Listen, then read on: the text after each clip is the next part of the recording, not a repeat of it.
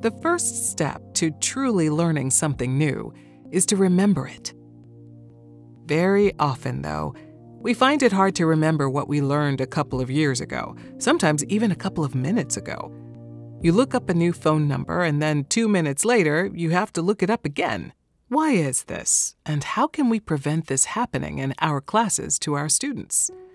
According to John Sveller, an educational psychologist, learning happens when new information is transferred from the working memory to the long-term memory and becomes connected to things we already know. Think of this system as a series of wires that connect everything together. Since our prior knowledge is already firmly integrated into our long-term memory, the new knowledge will have something to which it can connect. And once it is connected, it makes it harder for us to forget. Let's look at the most important cognitive process involved in integrating new memories. Our senses perceive information from the world around us and pass that on to our working memory. This working memory, however, has a limited capacity, just like the cache in a computer, which is much smaller than the main memory. Only a limited amount of information can be held and processed simultaneously. It works like a container that gets filled up over time.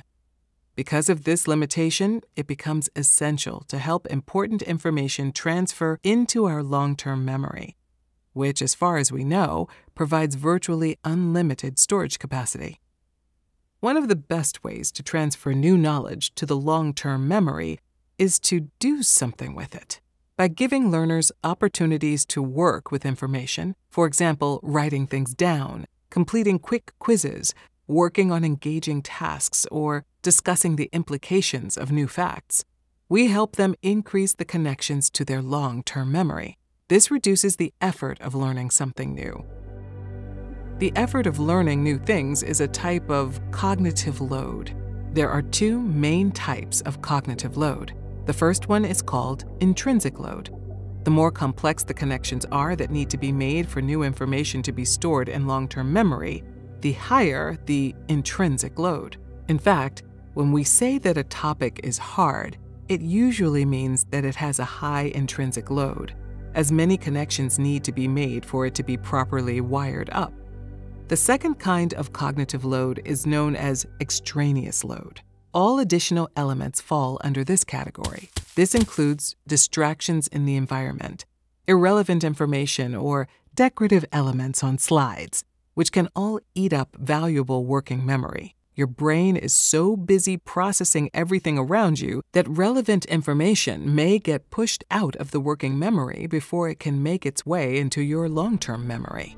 So by the time the brain has sorted through a wall of text on a lecturer's slide and identified what is truly essential, the important information may have already been forgotten. This active combining of spoken or written information with nonverbal elements was first described by Alan Paivio, a psychologist. He called it the dual coding theory, and it explains that there are two different systems in our brains that process information. The verbal system is responsible for reading, speaking, and listening to speech.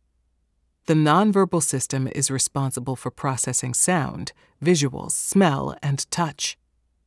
The dual coding theory emphasizes the point that if both systems are activated simultaneously, we form stronger and more sustainable memories.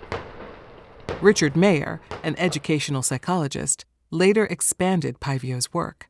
He developed the cognitive theory of multimedia learning.